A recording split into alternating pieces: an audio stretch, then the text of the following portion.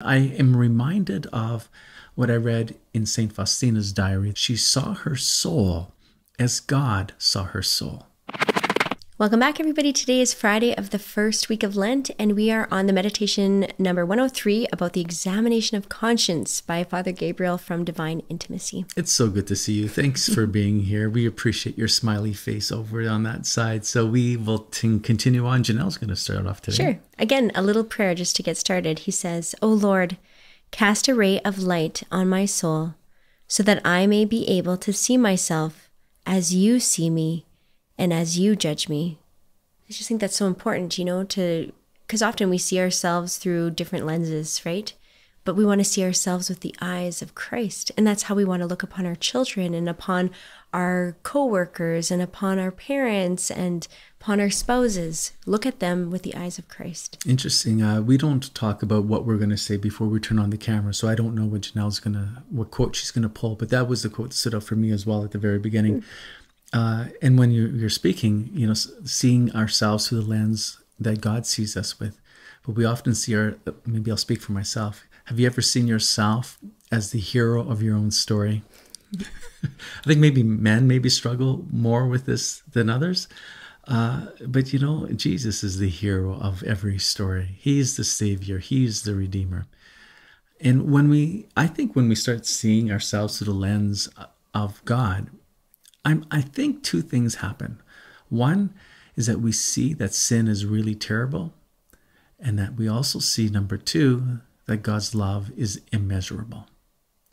I think that's what happens. Sin is terrible. God's love is immeasurable. And I am reminded of what I read in St. Faustina's diary that I'd like to share with you because I think it's applicable. She saw her soul as God saw her soul.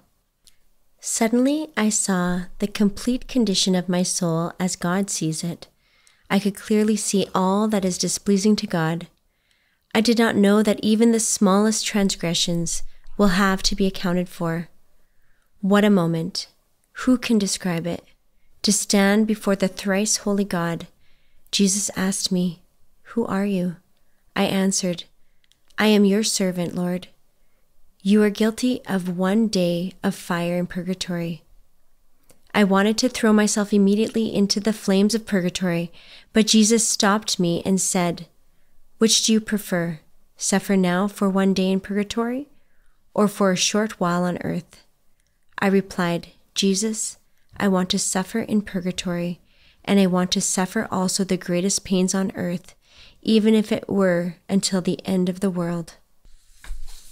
That was a really good answer, actually. Yeah. Because I would have been like, I'll go back to earth and do my suffering for a little while on earth. Oh, yeah. Because I've heard some pretty nasty things about purgatory.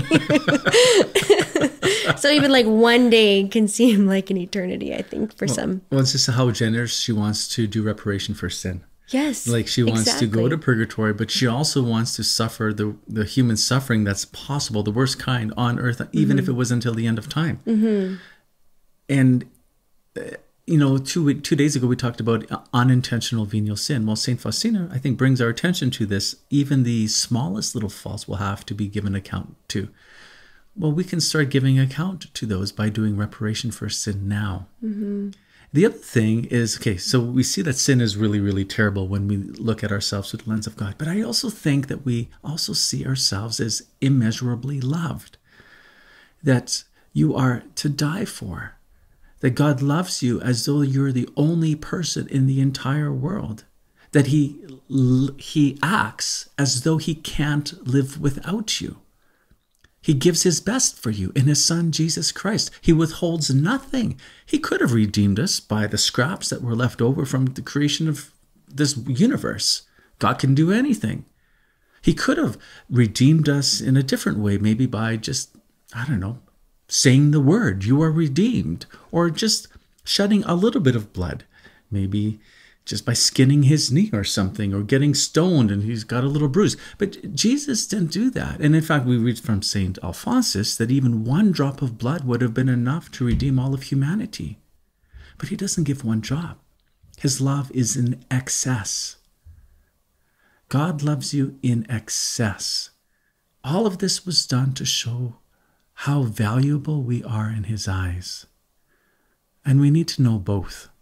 We need to know the horror of sin, and we need to know how much we are loved. This is the correct balance. We can never attain sanctity if we have not looked for an efficacious means of acquiring it. In other words, the examination of conscience attains its end when the soul who has faithfully practiced this exercise can say to itself, "These are the inclinations which I must watch more carefully to avoid falling into sin." So I was just thinking about this. There's a couple points that I would like to make. One is we can't attain sanctity if we don't have a plan. And I remember when we were doing the consecration, 33 Days to Morning Glory, Father Michael Gately had quoted Saint Maximilian Kolbe, and he talked about what was it, like having a plan for your sanctity or something like that. Forget. And it was like your goal, wonderful. your holiness goal or something like that. And you know, we have goals for all kinds of things in life, but do we actually have a goal or a means, step by step, of how we're going to attain holiness? I mean, obviously we need the grace of God, right? But also, what are we going to do in order to achieve that? And so that was one thing that stood out to me. And the other thing was knowing our frailties. And I remember watching a video by Father Ripperger, and he talked about asking Our Lady of Sorrows to reveal to you your defects, you know, those areas in our life that, you know, we really need to work on, and our weaknesses. Because once we know what our defects are, then we can work on the opposing virtue, right? We know the vice, and then we work on the opposing virtue to help kind of get rid of those defects. And if you don't want to ask Our Lady of Sorrows intercession to reveal your defects, just have 7 kids. They'll tell you. They will be revealed very easily. Yes. You know, we've joked recently a little bit here about we've had a couple tough days. Yeah. Yeah, but you don't recognize sometimes your weakness unless you're tried. Oh, yeah. And so family life allows for that. And that's supposed to happen. Maybe that happens to you at work. Unless you're tried, you don't see your defects. I've said this before, but I thought I was a nice guy until I had kids. And then all of a sudden, it's a great reveal. I'm more selfish than I thought. It's really easy to be patient when there's no one to wait upon. Mm-hmm. It's easy to be generous when you have no one to give to. And it's really easy to love when you have no one to love. Like you think yourself a really loving person.